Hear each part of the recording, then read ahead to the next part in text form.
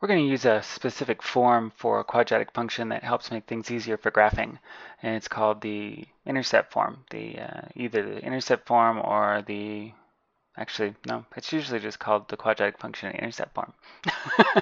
So what we're going to do is convert this function into intercept form, and we do that by factoring the right-hand side of the equation. And if you need a little help factoring trinomials, there's another lesson on that. I recommend checking it out if you're not comfortable with it. But basically what we're doing is looking for two numbers that multiply to be positive 15 and add to be negative 8. So the factors of 15 that probably are relevant would be 5 and 3.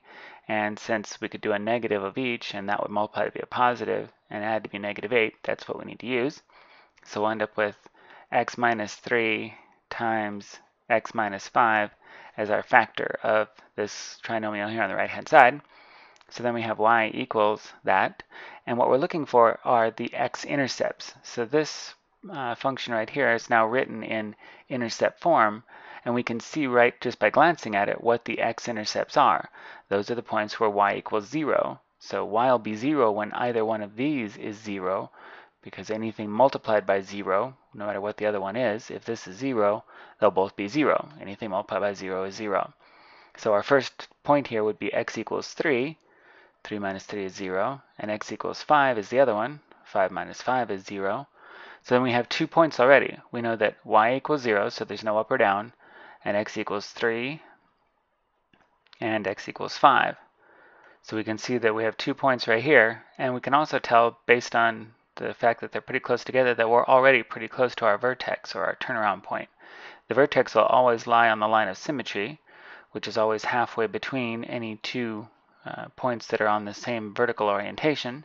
So we know that our vertex is going to be at x equals 4. So if we plug that 4 into this function, the original function here, we can see what the y point, or the y coordinate of the vertex would be. We'd end up with 4 squared minus 8 times 4 plus 15 by plugging that 4 point in. 4 squared is 16 minus 32 plus 15 comes out to be negative 1.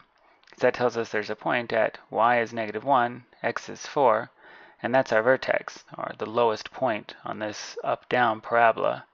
So the parabola is going to do something like that, just a very rough sketch. For the second one, we'll go through it just a little quicker. We'll pull the 3 out first of all, because all three of those have a 3 in them. 3 times x squared plus 2x minus 8. 4 and 2, got to be a positive and a negative to multiply to be a negative. Positive 4, so our middle term is positive. So we'll get 3 times x plus 4 times x minus 2. We change colors for putting on the graph so we don't get them confused. So we have a point at x equals negative 4,